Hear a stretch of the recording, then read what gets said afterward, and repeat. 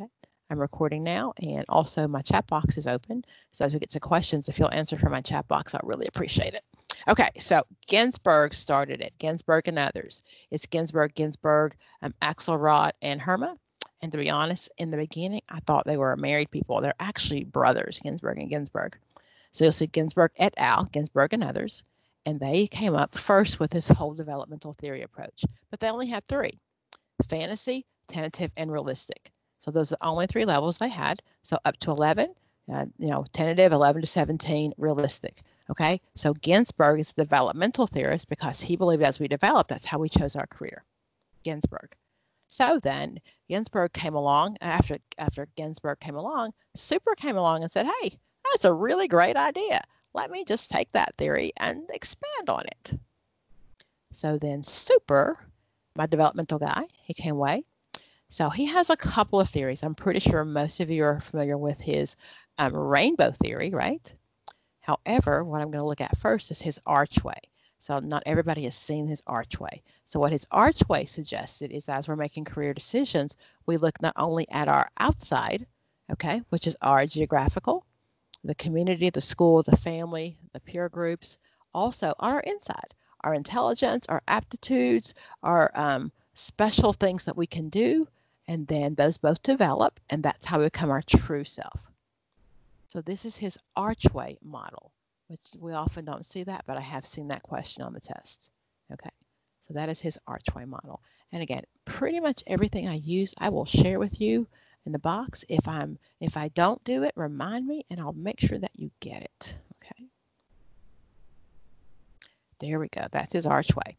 And of course, he is known for his rainbow, Super's rainbow. So what that's called is his life roles, and it's his spanned our life roles and life spaces.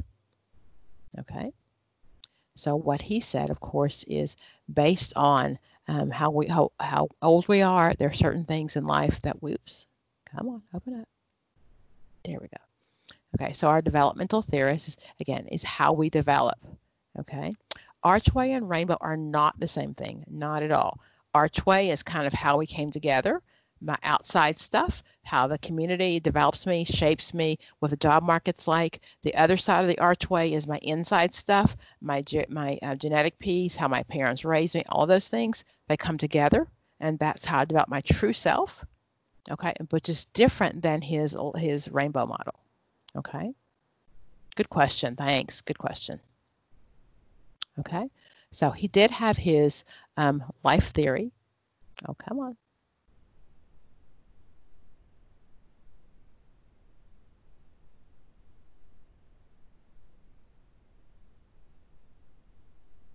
Here we go.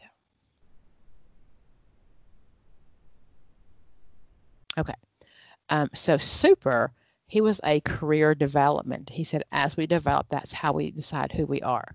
Okay, so then he's got five stages in his lifespan: growth, exploration, establishment, maintenance, and disengagement. So if we look at the stairs in the middle, I like looking at it that way, but these are our sub stages.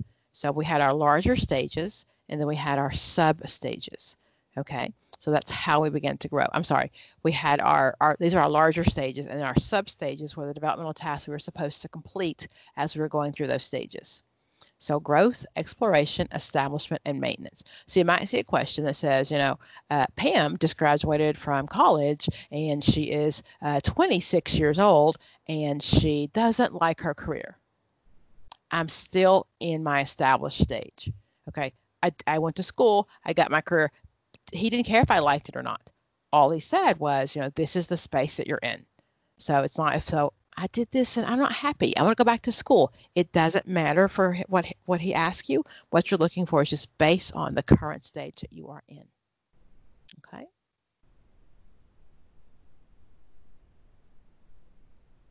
Yeah, I'm not liking this one. Okay.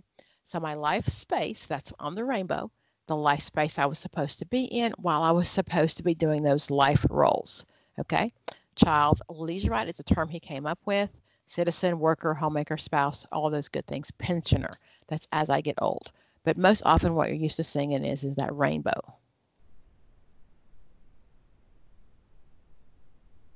Closing out some windows. Feel free to ask any questions as we go along.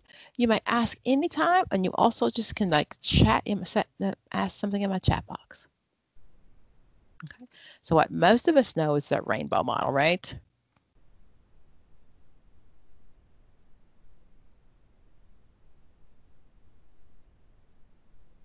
Okay. So that's what we're used to looking at, is that rainbow. The careers based on where I'm at in life. Okay. So that's his rainbow model.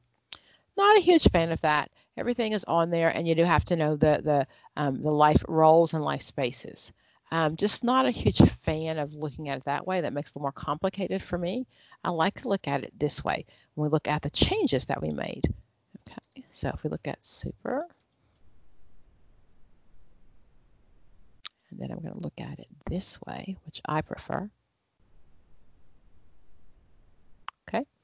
So then this tells me where I'm going. So my maxi stages we just talked about, right? That is 0 to 4, 4 to 15 to 24. You're established from 24 to 44. But look, this makes it so much easier for me. And I'm old, so maybe it's just because I need to visually see it. So 4 to 14, that is from like I'm starting elementary school at 5 all the way till I begin high school. Then that is, I'm in that growth. And you see those mini stages in there. Curiosity, interest, curiosity, fantasy, interest, capacity. Remember, a couple of those came from Ginsberg. Okay, 14 to 18, I'm in high school. Yay, yay, yay, yay. I'm exploring. I'm doing career exams, career inventories, trying to figure out what I'm good at. Between 18 and 25, then I am between exploration and establishment. 18 to 30, I should be established. I should graduate from college, have a job. 30 to 40, I should be holding there between establishment and maintenance. And then 50 to 60, I begin to decelerate at 60. This is not my chart. I had my last baby at 38, so I'll be decelerating at like 94, just so you know. Death will happen at like 127. I'll still be sitting in the office probably. But that's what he said. But in addition to our spaces, then we had the task. So what you'll see then is the task. We mentioned that kind of before. Crystallization. So that's why I'm getting an idea. That is in my high school time. Specification. Then I really know what I'm going to do. So now I'm in college and I've got my plan out. Implementation. I've graduated. I've got a job. Stabilization, I kind of like this job. And consolidation, I'm good. I'm maybe going up the ladder or I'm not, but I'm staying right here. I'm good with my career. Okay, so that's according to super. Now, one of the things that you'll see on the test also is the difference between career, job, and occupation. Someone be brave enough to tell me, what's the biggest one? Career, job, or occupation?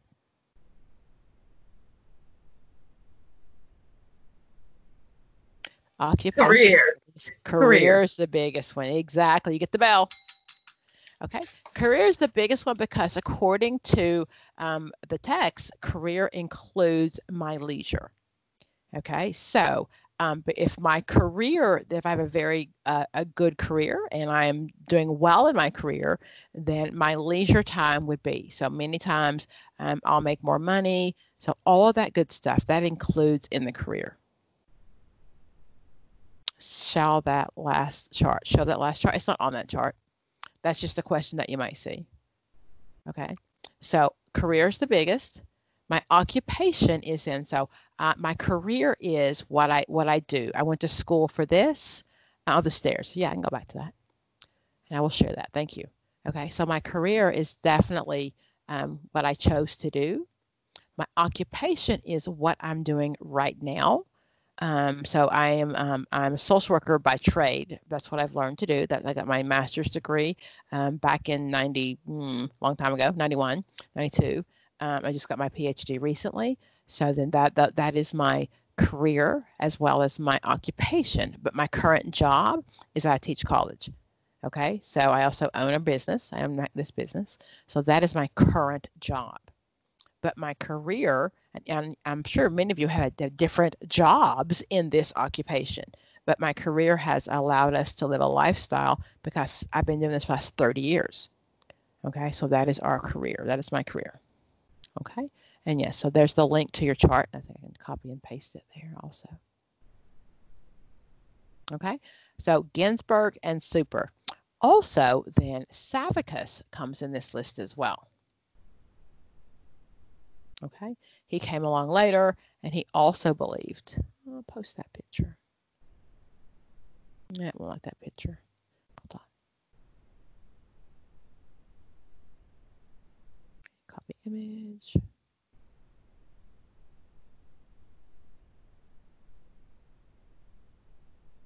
There we go. Got the image. There we go. Okay. So then, Savicus is one of those. Again, he came along later. He was after, Super, and Savicus was a constructivist theory, but he also was a developmental theory. Anybody know what constructivist theory means?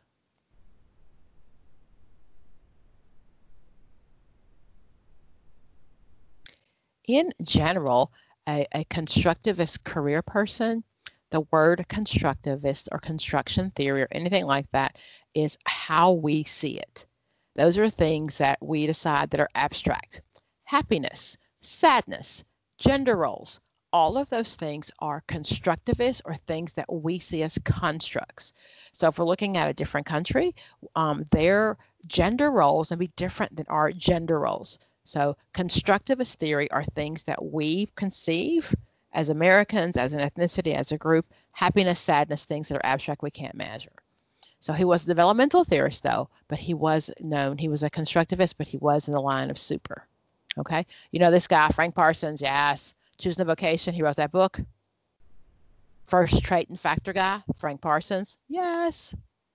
Okay. So again, he believed in studying the individual. He said, if you know yourself and you know about the careers, then those can make a perfect match. Okay, that's my trait and factor. So Frank Parsons was a constructionist theorist? He was not. He was not. Okay. Sorry, I was talking about Savicus, and I'll go back into that. But no, he was not. He was our very first guy. So he didn't. He was a trait and factor guy. Okay. Okay. I was trying to figure out how to spell Savicus. Is that one with the SAV? It is, and I'll get to it in the slideshow. Yes, Savicus. No problem. Savickas, I think Savicus. However, so our trait and factor people, Frank Parsons again, first vocational guy, and that name E.J. Williamson. That name ring a bell? It shouldn't. Okay, so that is though the Minnesota viewpoint. The Minnesota occupational scales, all of those things are E.J. Williamson. Okay, that's the Minnesota model. You'll see that more often. The Minnesota model suggests that men were not ready for a college career, so he looked at measuring those semi-skilled professions. That's the Minnesota viewpoint. So that belongs to Williamson. Okay, Rhea Sack, that belongs to Holland, Holland's hexagon. So Rhea Sack. So with Holland, he came up with an inventory, and what you would do is you would fill out the inventory. Let me see if I can find you one. And then whatever letters you got the highest in, that would be your career choice.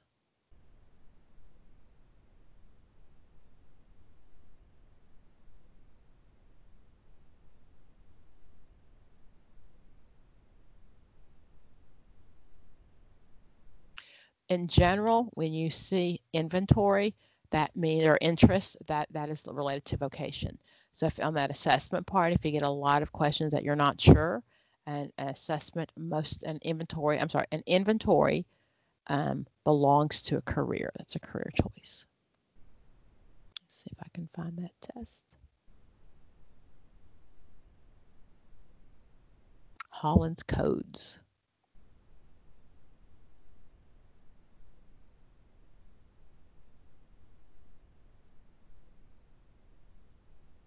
Okay, so what you would do is you could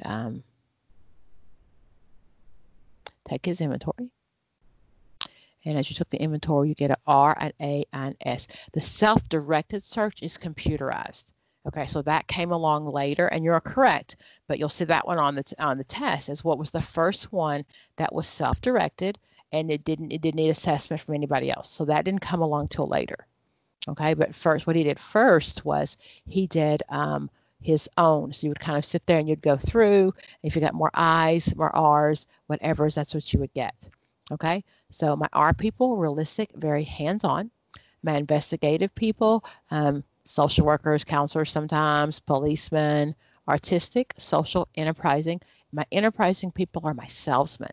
They like to get out there and convince you. They're charming. Say producer, a lawyer, a business person, all of those things. Conventional, people like to make things always match. The numbers have to always add up. My accountant, my baker, my banker, those people. Okay, so Holland's personalities was when you took the test, you would come out with their 3 highest scores would tell us that your personal inventory. So you get 3 letters, an R, an I, an E, an A, S, E, well, any of those things. So that is a RIASAC, and that is by Holland. Holland is a trait and factor guy. Okay, so he was the one that followed after Frank Parsons, because Frank Parsons also was a trait and factor guy. Okay. What does trait? Thank you. Good question. What he said is my traits, who I am, my personality. That's why you take the personality kind of inventory. Those things would then decide what I'd be good at. So my traits played a factor in my career. Okay. So trait and factor. What he said is if you know about you and you know about the careers, then you can decide what you're going to do. So that's Holland's hexagon. Trait and factor.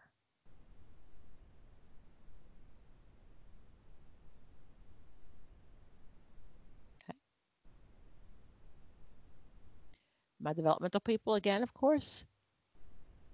SIGI. SIGI is also one. SIGI is a computerized assessment as well, but that doesn't belong to Holland, I don't believe. That is one of our newer ones, and Holland's way before that.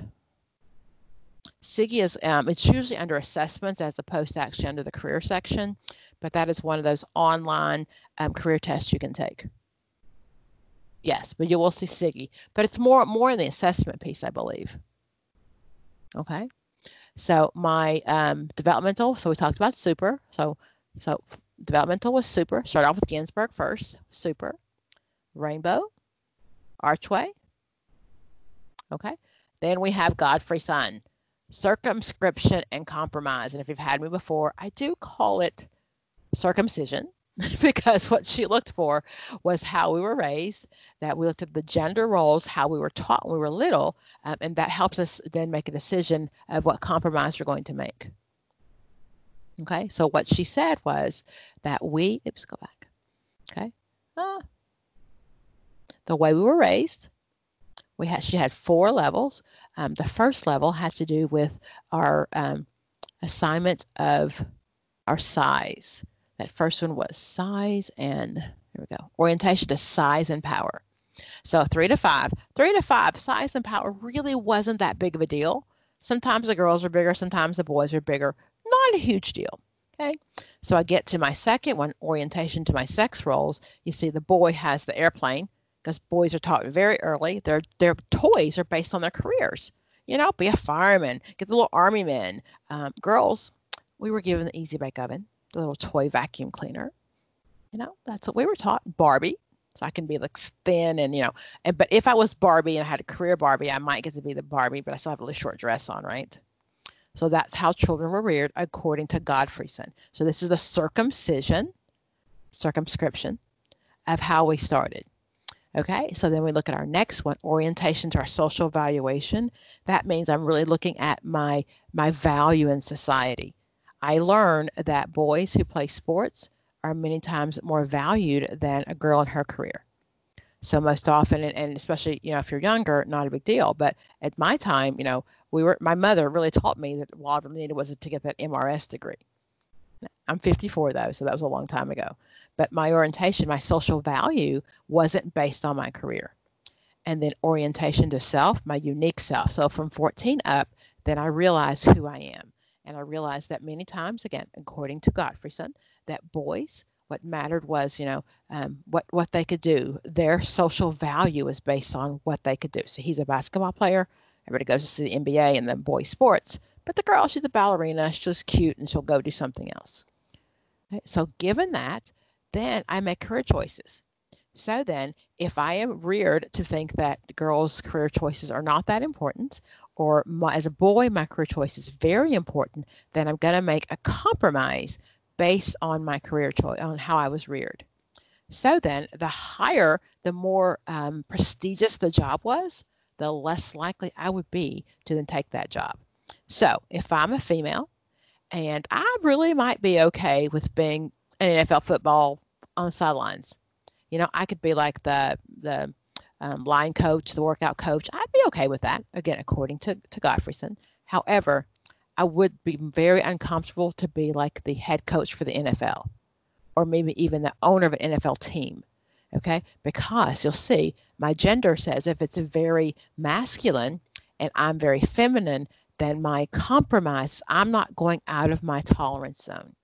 So my zone of acceptable alternatives, I'm not going past that. Can you see it? It's right there. Oops. Gottfredson. Gottfredson.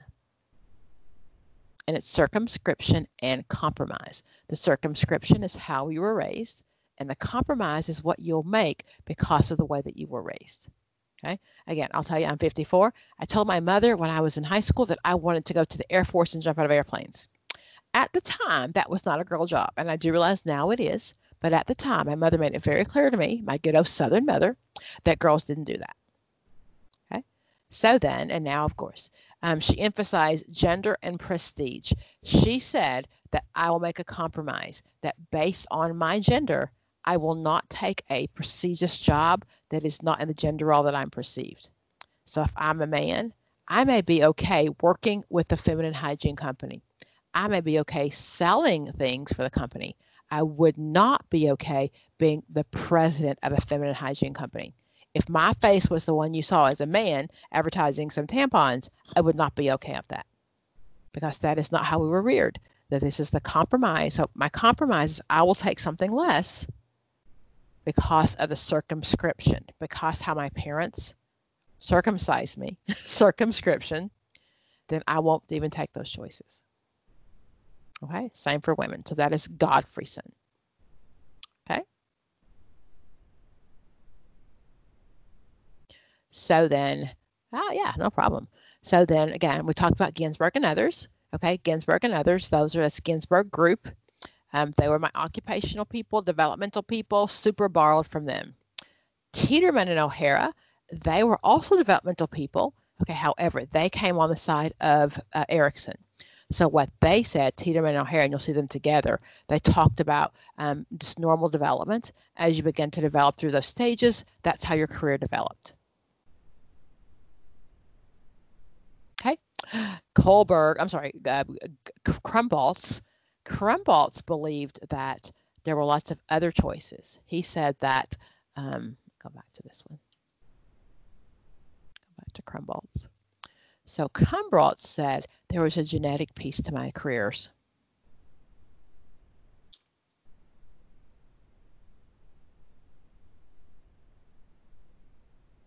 Okay. So what he said was there are 4 things that make a huge part in how I make a career choice. And one of those was definitely my genetic piece. So he said that genetically, I maybe have a few more points than some other people. You know, if my mom and dad were both doctors, genetically, I might have a fewer IQ points. By the way, normal IQ is 100. Okay. Below 70, I'm in the mildly mentally retarded range, MMR. Below 100, above 120, I'm gifted. 140, I'm in Mensa category, which are those people who are really, really, really smart. Okay. So IQ, you'll see that on the test. So then, cognitive, that's my IQ, how I process. My mom and dad had these great IQ points, so would I. And then our social environment, my learning environment, mom and dad are doctors, who are we hanging out with? other doctors. I'm traveling. I'm doing all these great things. The model I see are people who work hard, who went to college, and then my behavior when I go to study, when I go to do things, is going to be reinforced. So that all of that is how I change. I learned. I got my career according to Krumboltz. So same thing with the opposite analogy. According to Krumboltz, if my mom and dad were, my mom was a waitress and my dad was a taxi cab driver, then maybe I might not have the most IQ points. My environment would definitely be a lot different. People that I saw modeled, and while I may say I want to go to college, what's reinforced is get a job, Pam, because you have to help pay the bills. Again, that is Krumboltz. So he believed all of those factors played a role, including a genetic piece, when it came to getting my career. Okay. One of the other people that believed there was a genetic piece, he was actually the cousin of Charles Darwin. And remember Darwinism, the survival of the fittest. So Sir Charles, and sometimes you'll just see Galton. Okay, so he was a cousin of Darwin. And what he said was it was a genetic piece. So if you look at him, this was, back then. And what he said is that it comes strictly from genetics. So that's why it was okay to marry your cousins. So if you look back at the time of the kings and queens, that good stuff, you married people who related to you because the belief was that, that's where my smarts came from. Okay. So that's Krumboltz. And that was also, then we talked about, you'll see him sometimes, Sir Francis. Krumboltz also came up with planned happenstance. Planned happenstance says sometimes you fall into a career, okay? That you've done all of these things, you've studied, you're in the right place at the right time, and sometimes this career just happens.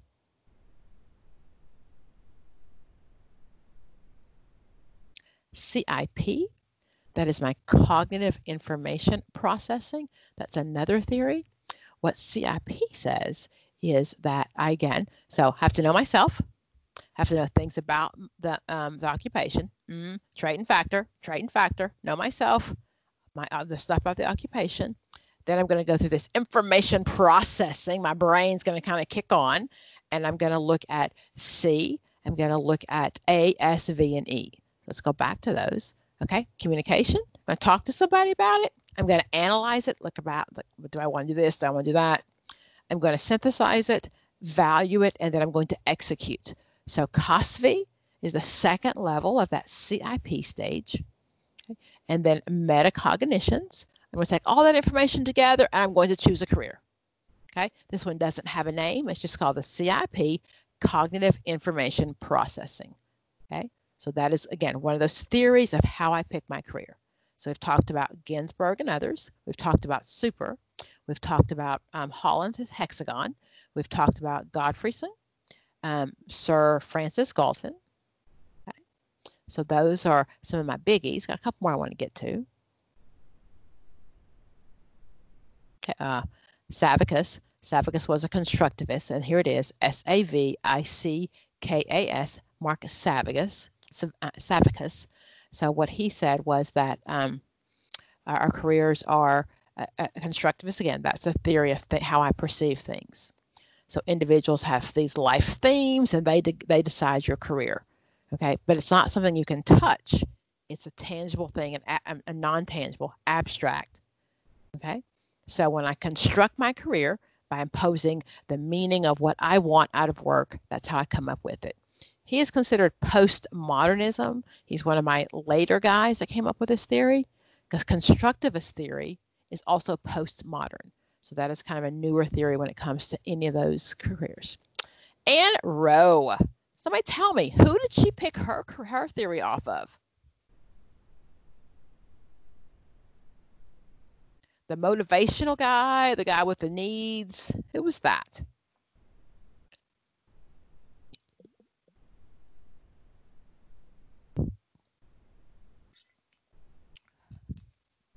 Sorry about that. Just need to get something to drink there. Exactly, Maslow. Okay. So Maslow is Maslow is my pyramid, right?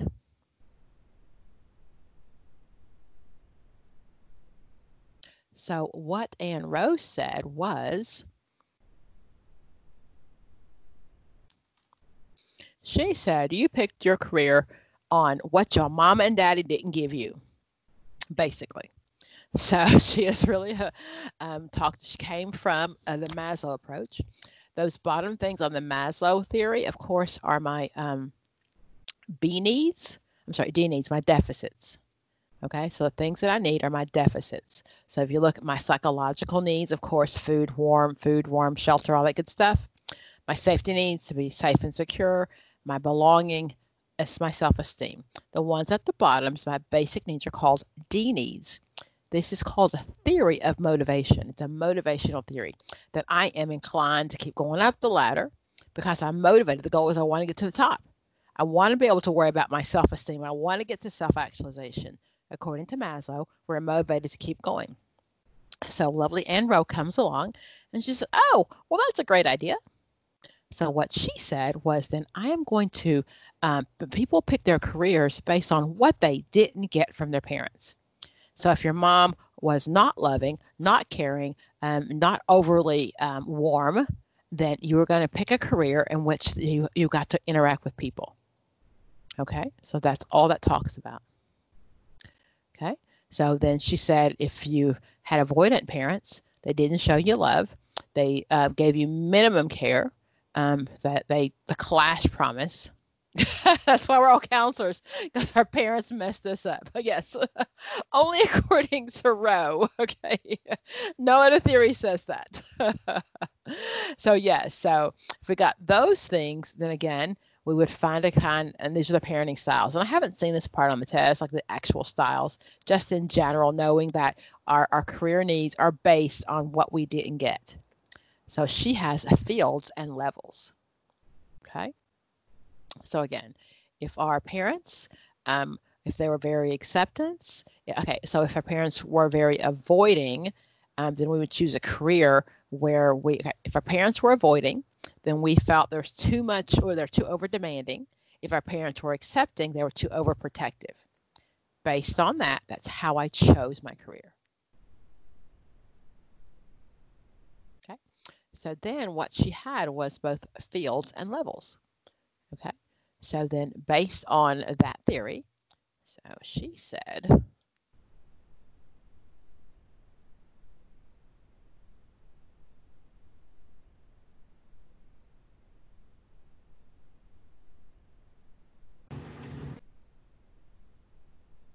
third question. Okay, so again, how my parents raised me. Okay, what I didn't get, if they were cold, if they were warm, what I was missing, then I'm going to again find a career based on what I need. And then she had, so fields and levels. The fields, okay, service, business, organization, technology, all of those are the fields I'd work in. And the level then had to do with how I was parented. So my fields, okay, those are my 8 fields, and my levels, depending on what I needed. Okay, so there's 6 levels and 8 fields. So then if my parent, if you go back to the chart, and you'll see kind of, you got a 1, 2, 3, and 7, 8. And over here, I haven't seen it be that detailed on the test. All I've seen really is basic, that you know who Ann Rowe is, and you know that she's a follower of Maslow. And you're going to look for the term fields and levels. Okay, we picked our career based on what we did not get. Okay, and if anyone who's taken the test recently and has seen it in more detail, let me know. I just haven't seen it in that much detail, other than kind of knowing enough about who she is. Okay, so we discussed some biggies, guys. I'm going to pull up some questions here. I'm going to use my NCE. I'm going to use this one, I think. You will never, ever, ever, ever, ever, ever know everyone. And the goal is not you'll know everyone. The goal is that you will know enough to know who it can't be.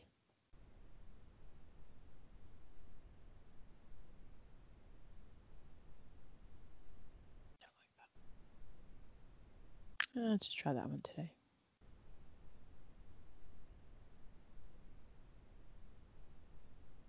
That's not one of my favorites. Let's do this one. Okay, so this is the NCE. This is not the best book to test for, to practice to take the test.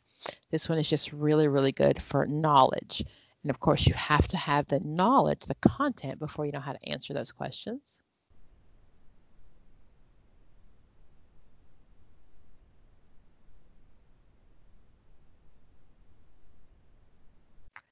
So careers is a pretty good chunk of those groups, those names. And unfortunately, they're names and kind of knowing who did what and what kind of developmental theory they use.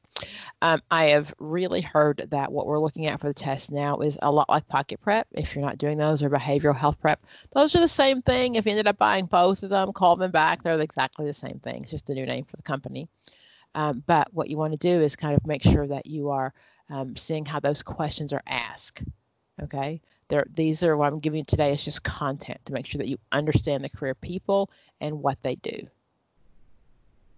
Okay, so that's what we're talking about, just kind of the career people. Are there certain assessments? So not really. So the only assessment that goes to anybody would just be Holland. And most of those, like the SDS, those are more in the assessments study guide part. And it often doesn't even see, so pocket prep does not. You have to go into the core counseling skills. It used to before, but now you have to go in the core counseling skills to actually find those groups and those type of questions.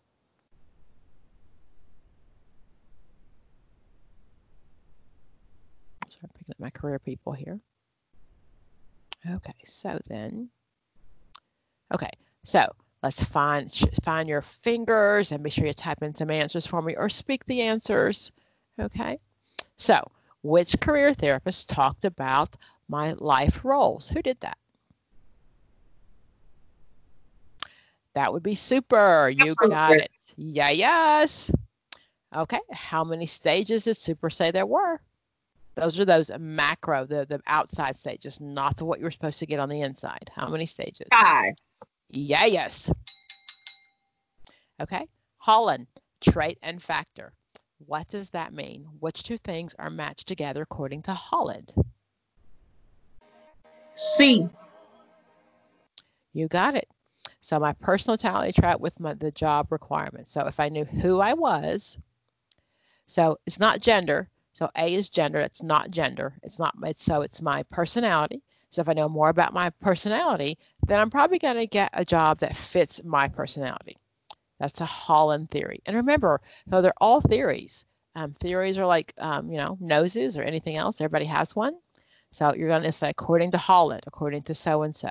So theories we may not agree with the theories, but those are just what they are, just theories. Okay. 422. Look at Jeremy. Okay. Remember, you're going to get 3 letters, but your highest one is going to be your first letter. Okay. So realistic, because why? He's working with his hands, right? Okay. Investigative. Investigative could be because he's investigating. That's what we do. He's a watch repairman. Okay. Conventional would not be it. That would not be his highest. So his highest would be realistic because he's a very hands-on kind of guy. Okay. He's got probably doing some investigative.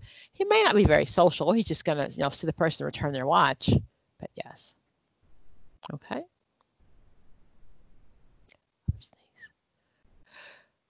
424. Oh. Sorry about that, guys. 424.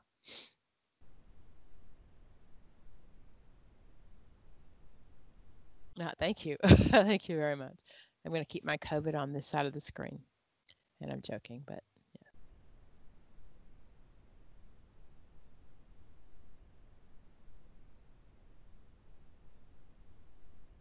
Okay. So again, you might not know everybody, but I know you know at least 3 of them. Roe, we've talked about. Anne Roe does she's my follower of Maslow. I know Holland because he's Holland's hexagon. He's trait and factor. And I know Maslow's hierarchy of needs. Okay, so which of those?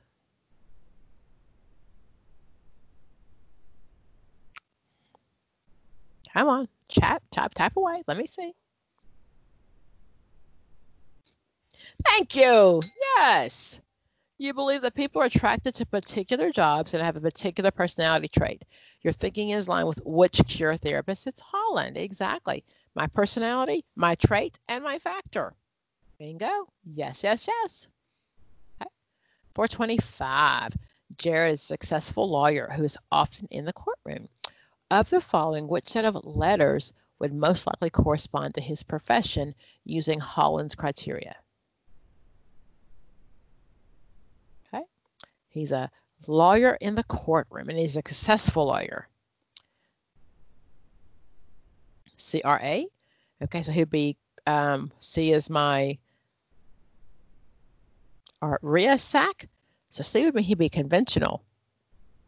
Most lawyers are probably not conventional. Okay, those are people who like to do very, strict to the rules. Okay, so then he is an A. Enterprising, he's charming, he can kind of get you to believe what he's saying. Investigative, he can find out what's going on. And social, the question says because he is in the courtroom. So that is a question that might be on the test. So because you have to go back to the question and look, not only is he a successful lawyer, but it's successful in the courtroom. So that's ding, ding, ding. That's social, right? Okay, so that is A. But isn't enterprise more like a salesman? A salesman? Girl, you know a lawyer be a salesman? No. So how Because would it he's trying to convince you that his client is innocent. Okay. Okay.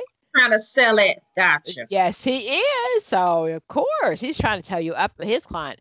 He can. The glove didn't fit. You remember the OJ trial, okay? Because that's what they do. All right.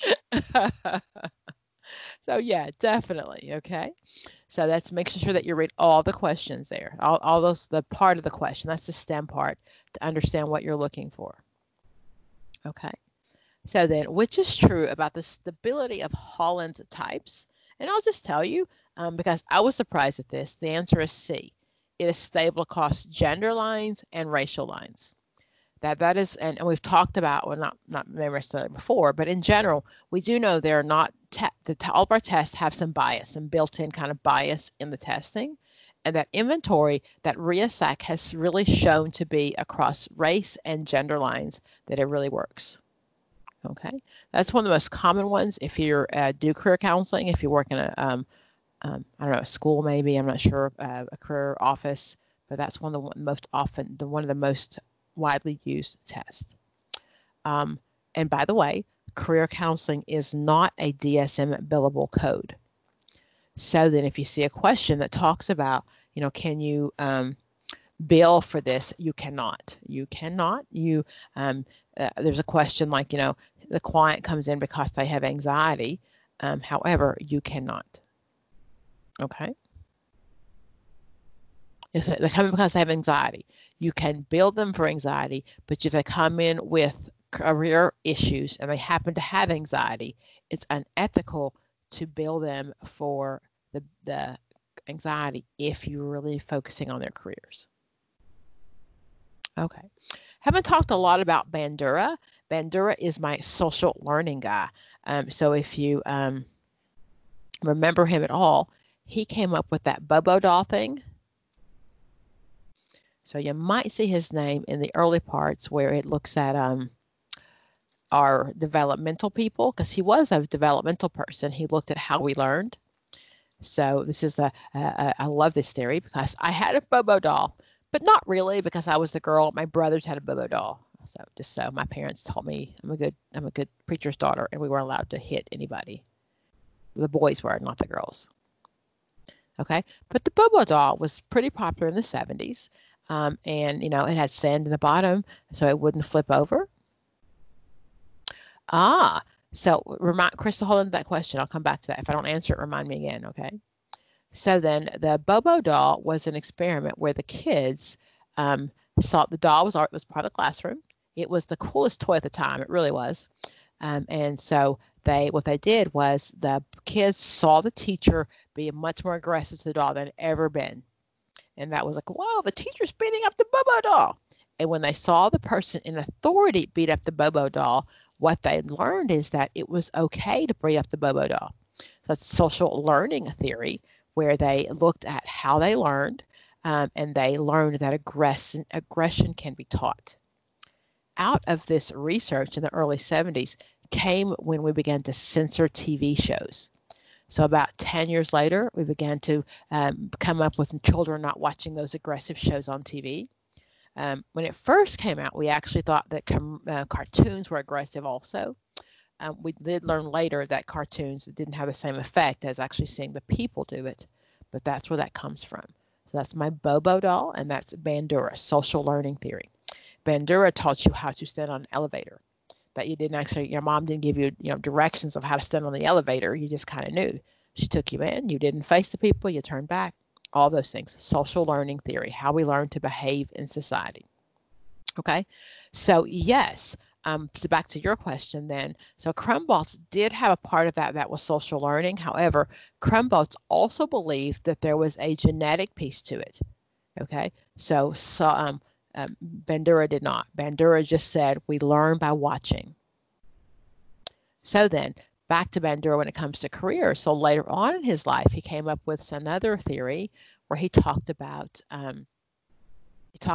our own self-efficacy. That if we believed in ourselves hard enough, big enough, long enough, that even if we are both social learning theorists, Krumboltz is a social learning theorist. However, he did not only look at social learning. He believed there was a genetic piece too. Okay, so Krumboltz said there was my environment, my genetics, and how I learned socially, and then what I got from whether that behavior was reinforced or not. So it was just all of those factors for Krumboltz, and social learning was one of them. That is correct. So Bandura then also said self-efficacy. So later on in his career, he came up with that. So he said that, and I think we all know people in life, probably many of you sitting in this room, that sometimes things didn't always come as easy as you would like, but you believe you can and you keep going. So self-efficacy is I can do this. I can do this. I can pass this, I can do this. So then, Bandura's social cognitive theory, social learning theory, okay? So what he said is if you believe hard enough in yourself, then you can do it. That's called self-efficacy. Yes, this test, exactly. Lori, I'll be honest with you. Most of the people that I end up tutoring are people who are really, really smart. The problem is they've never had to study. So that's the problem, is because most of my students, and I have about 70 students a week, and what I find is the people that I tutor are the ones who just, college was easy, and you never really had to study. So you probably have higher IQs. You have a master's degree. Again, they don't hand them out. You have a master's degree. The issue is you've never had to actually study and retain the knowledge for any length of time because life came easy for you. I mean, it doesn't apply to everybody, but I can tell you for most of my students, yeah, that's what it was. Yes, and you will pass this one. You will. Okay, so back to 427. A client has with his competent in an area where the counselor knows he has very little ability. So then, using Bandura's social cognitive theory, which of the following is possible? And exactly, psychological damage. So I really think I can. If you've seen Michelle Obama's movie or book, Becoming, that's what she says, that, the guidance counselors didn't even ask her about those schools. So, but she knew she could. Okay, so if you tell me that I can't or I shouldn't, and I believe I can, that can damage my psyche. Exactly. Good. Okay. 428, self-efficacy and self-esteem. Are they the same? They are not. They are not. Exactly. My self-esteem is how I feel about myself, what I look in the mirror and what I see. My self-efficacy is, and I may have low self-esteem and still have self-efficacy. I can do this if I try hard enough. Okay. I'm going to skip those. Let's go down to, 48. I'm sorry, 431. Amy, 48. Okay.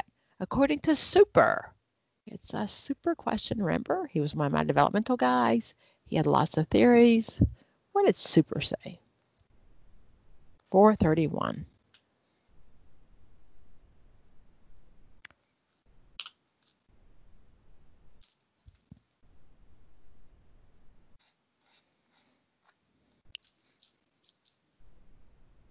She's 48, and she is stabilization.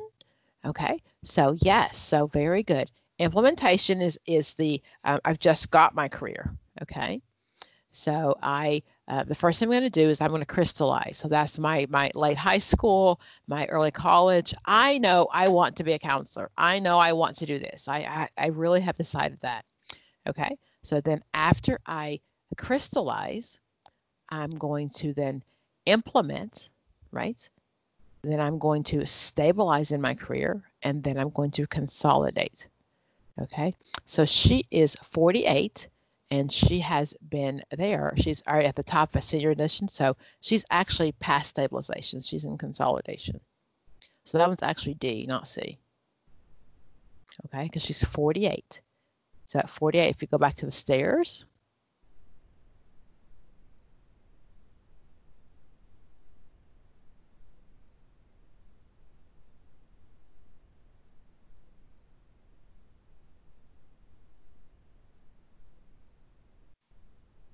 again, this is just a theory.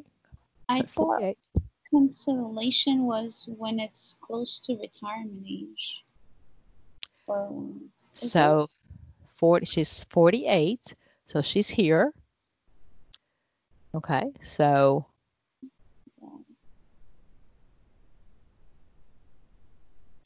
she's established. We'll go back and look at these numbers. Okay, so then crystallization, specification, stabilization, or consolidation. So then let's see, she is 48. Okay.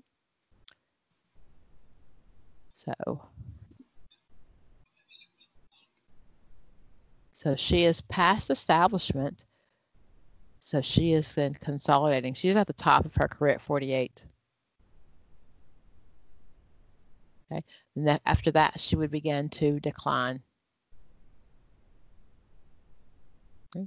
So she is in consolidation. Okay, 432.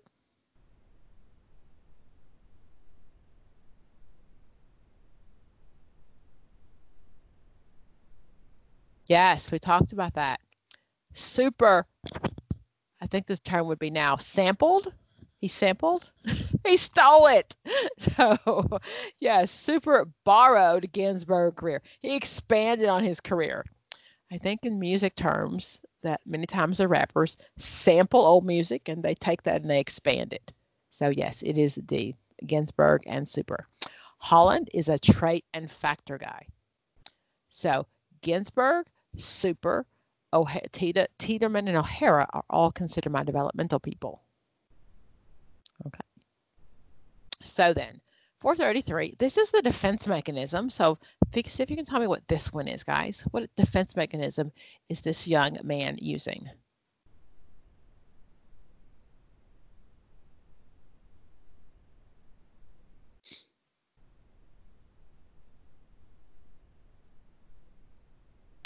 That is correct. Look at you. Sublimation. Sublimation is when I have that's a defense term from Freud, and that is when I am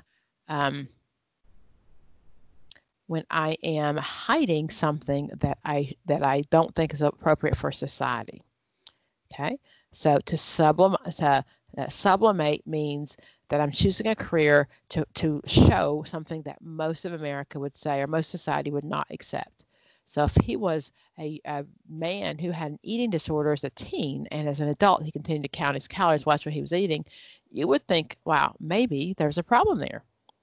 However, there's not a problem if you're a trainer. No one's going to say anything to you. Like, okay, no problem. Okay. So then, if we go down to this one, it's going to take me to my next question. So now we haven't discussed everybody on this list, so you should know which theorist believes sublimation was how we chose our career. Brill, yes, because we didn't discuss him. We know Bandura, social learning, self-efficacy. We know Ginsberg because Ginsberg came up with, he was a developmental therapist and super borrowed from him. Rowe borrowed from Maslow. Okay, so Roe, she looked at the motivational needs that we didn't get, what we didn't get from our parents. Okay, so Brill is my guy who was unconscious. He was a follower of Freud, so psychoanalytic. All my defense mechanisms are unconscious. That's how I know it would be Brill. So the question before, you gave it a hint. Sorry, the test doesn't work that way. Sorry. However, I do know that that's what that makes that. That's Brill. Okay? Good, good, good. 435, the OOH. Is anybody not seen at the OOH? Everybody seen it? Would anybody like to see it? It didn't replace with DOT. So that's actually still there, I believe. The OOH has been around for a long time. It's my occupational handbook. It looks at all the careers out there.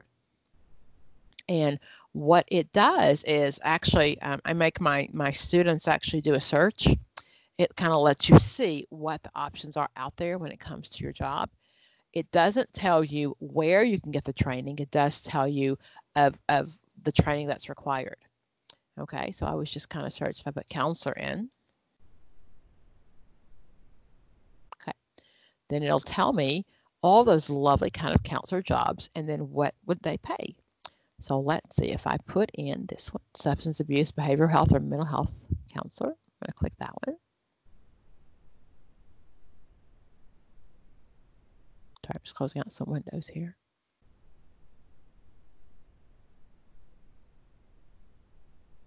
Okay.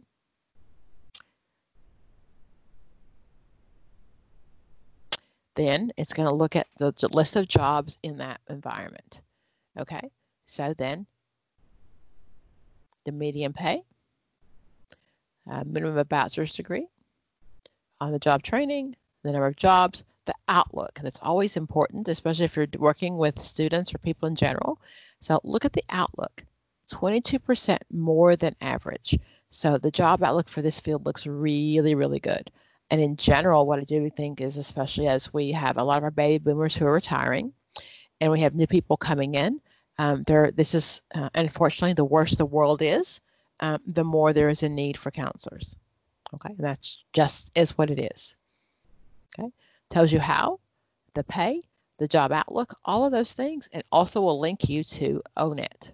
Okay, so that's how it works. And there's what they do. You can keep going.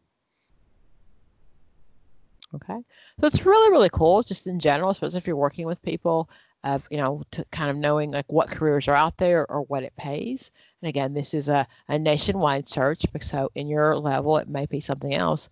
But then if I put in, like, if I put in a licensed counselor, let's see if LPC comes up. May not. I put in marriage family therapist. Okay, there we go. So then a master's degree, not necessarily an LMFT, it's not one of those, it just says in general. Okay, so how to become a therapist, all those good things, and get a link to ONET.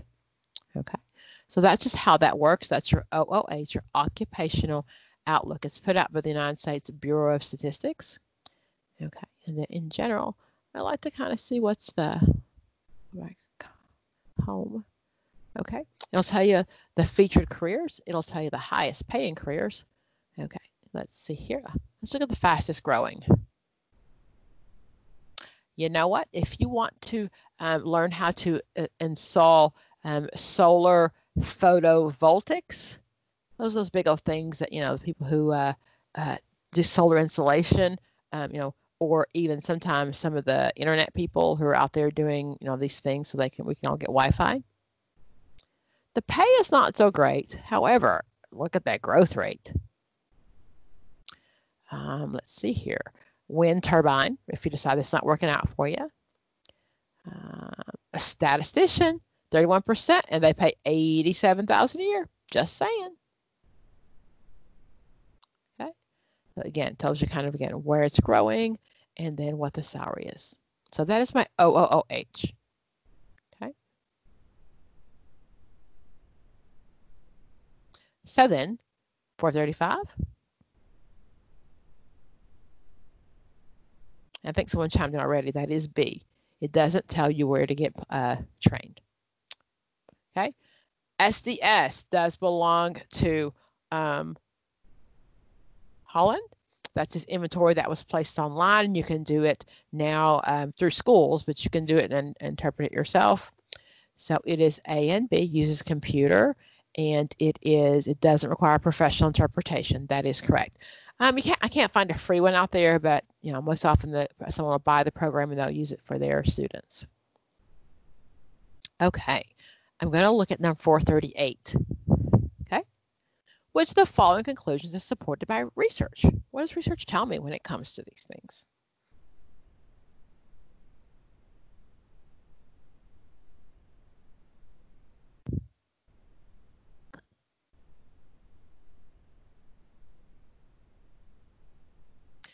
Yeah, yes. And of course, that's not always the case. Of course, there are people who have a lot less education than I have, who make a lot more money than I do. But overall, what we know is college graduates make more money. You got it. Okay. 439, we're going to Ginsburg. Remember, Ginsburg was there before Super borrowed from him, Ginsburg and others. She's 11. What stage is she in?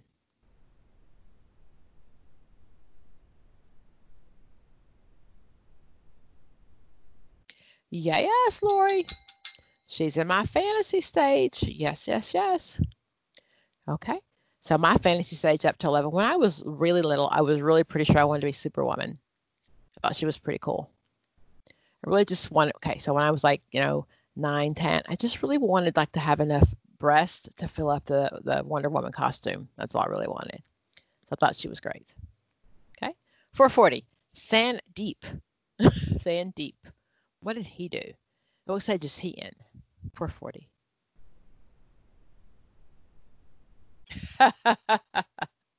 Wonder Woman was amazing, okay? Not only was she like got a great body and she was smart and she saved the world, that's all I wanted to be.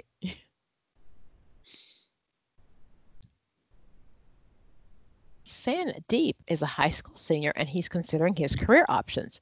He excels at math and science. He's expressed an interest to his parents in marine biology. Over the summer, he participated in student internship program at the aquarium and he really enjoyed this experience.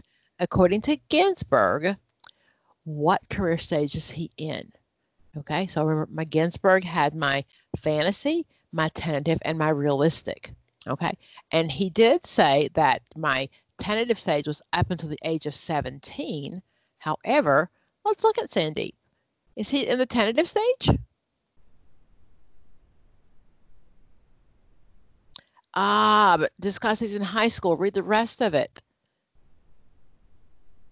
He's done an internship. He enjoyed the experience. He excels at math and science. He's already told his parents. So he's in realistic.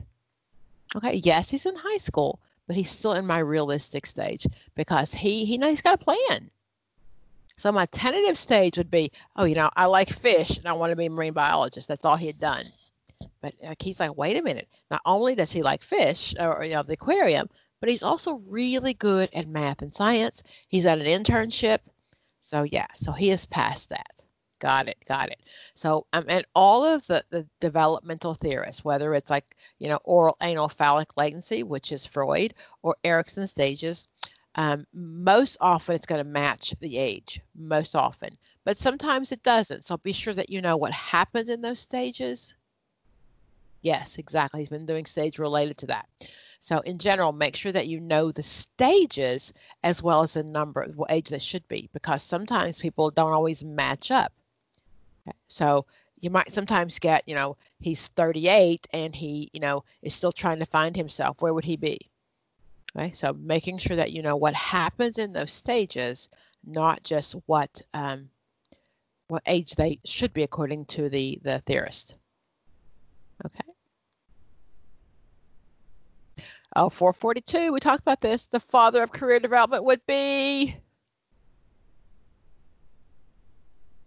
Yes! Mr. Parsons, good old Frank. He wrote that book thing. Okay, remember Ginsburg? Yes, I can be 38 in my fantasy stage.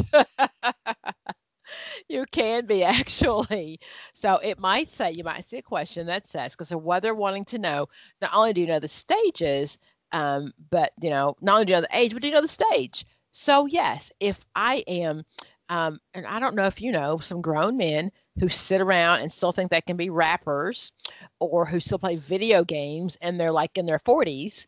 So yeah, they're still in that that fantasy stage. Yes, grow up and get a job, dude. Yes. And I'm sorry if anyone in that room, I didn't mean to offend anybody. So if you're trying to develop your rapping career after you get your license, hey, more power to you. But I don't know. I'm just thinking if you're past 40 and you hadn't made it in like the music industry, rapping, or yeah. Anyway, I'll keep my opinions to myself. So super remember is my developmental guy. He self-efficacy. I just call psychological damage. I do apologize. So, just don't give up your day job. Okay, so yeah, so I'm a social worker. We don't do career counseling. So now you know why. Again, super is my developmental guy. Okay, and he borrowed from Ginsburg. So those are both developmental people. Holland, trait, and factor. Parsons is my father vocation. And again, so repetition is the key. And you'll never know everybody. That's not even possible. But what you do want to know is when you hear those key terms, you know who it is. That really makes those in application questions a lot easier. So that's why I'm repetitive, again, over and over again, saying those terms. And I can't be with you in your pocket, but I can be with you in your head. And the goal is that you'll hear me in your head. I know. Okay. For 443, Myers-Briggs. How many combinations are there?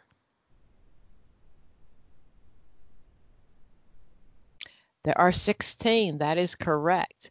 My Myers-Briggs is my personality. Okay. So it is based on Carl Jung's archetypes. So my MBTI, you will get you'll do a personal inventory. I've used these when I did marriage counseling with clients to help them understand kind of why their partner is different than they are. Okay, so that is my personality type. So you're either an E or an I, okay, an S or an N. Oops, come on down, close. Okay, S or an N, thinking or feeling, judging or perceiving. So you'll take the inventory, and the MBTI is also an inventory, and you'll come up with those letters. And that lets you know who you are and what your personality type is like. However, that is based on Carl Jung, and Carl Jung had actually lots of archetypes. However, there's only 4 that this is based on. Anima, that is the Ma. He said that all of us have 2 sides. So if I am a man on the inside of me, I have a Ma. Ma is always the female. Okay, and if I'm a woman, then I have a Mus. But I always remember Ma is female. The shadow, you see those lovely devil horns right there? That's the side of us we don't really want people to see. The Incredible Hulk would say, "You don't want to see me when I'm angry. You won't like me when I'm angry," because they try to keep that that front on the outside. Persona, see the mask? That's the side we want people to see. And then the self, that's the part that we don't know about ourselves and other people don't know either. So all of those are part of Carl Jung's archetypes. Okay. And the MBTI is based on Carl Jung's 4 archetypes. Okay. There are 16 of those. There are, everyone gets 4. There's out of the 16, you're going to pick one from each category, and that is 4. The ASVAB, that is the Army test. What does that measure? What kind of test is that one? It is my aptitude. My aptitude is based on what I know, what is my ability to learn. So the ASVAB tests high school students. It looks at your science scores, your math scores, your mechanical skills, all of those things. If you score high on the ASVAB, there's an assumption that you would do well in the military. So it's looking at your aptitude. An achievement test would be the NCE. Yes, you'll all have achieved this. an ability test, and then my so achievement test is the NCE. An ability test is I'm looking at your ability. Many times that can be like a speed test. If I'm looking at how fast you put widgets in the hole. I'm old enough to have taken typing, and you had to type out so many words per minute. I know, back in the day. But yes, so those are ability tests. How well can I do this? Okay. Look at 445. Karen.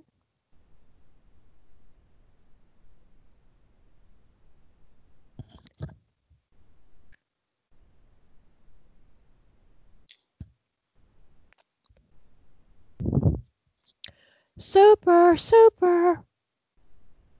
Yes, the rainbow. No, super, super. Super, super.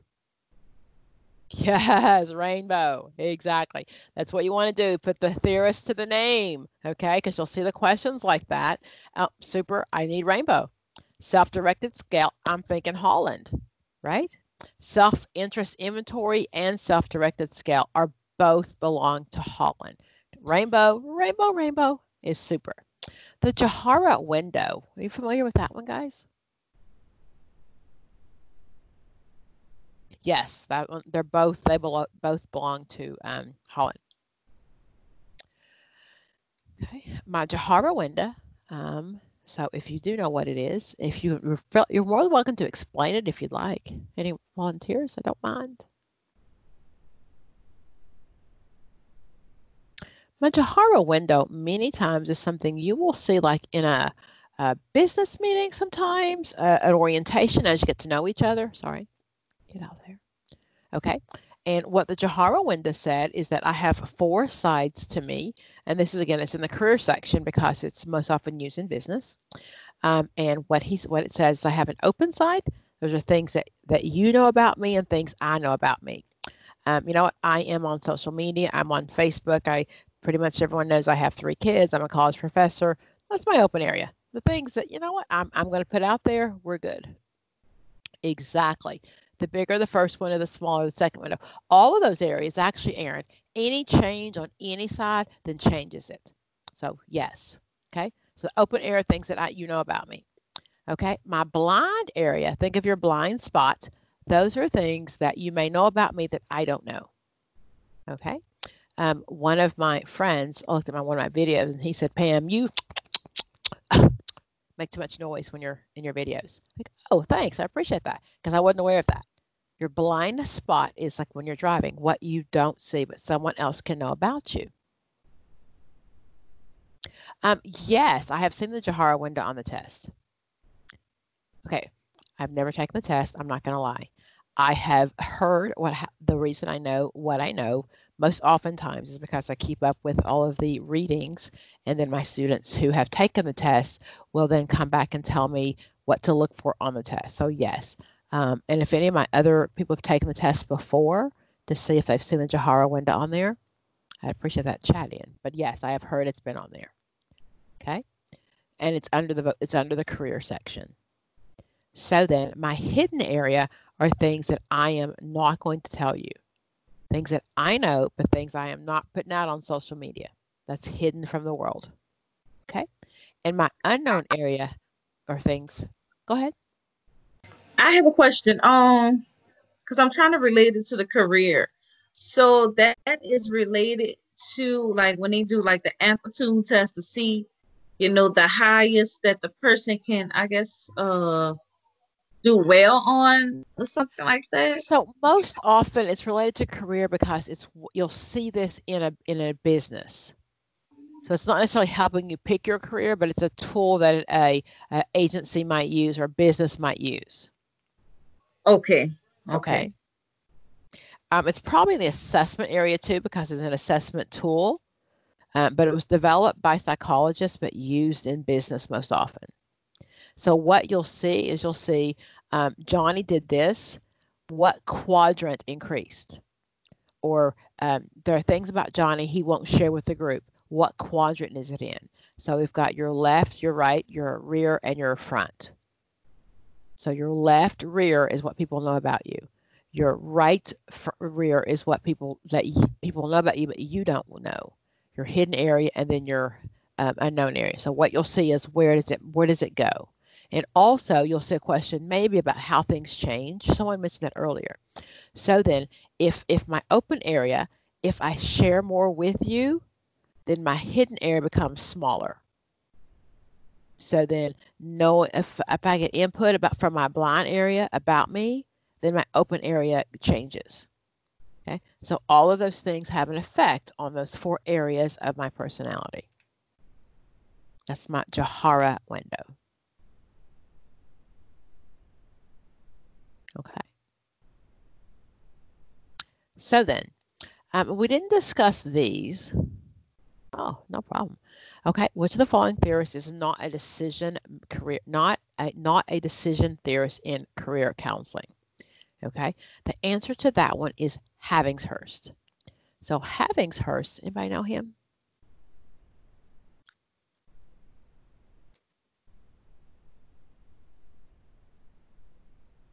So what Havingshurst said was that we have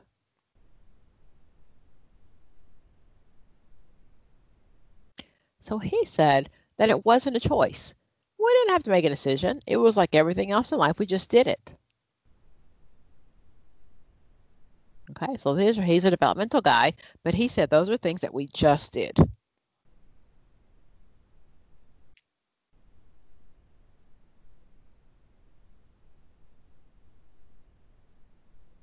Okay, so that's Havingshurst.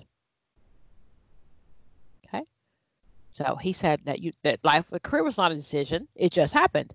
You chose a life partner, you established a family, you established a career. Okay, so he's my non-decision making guy.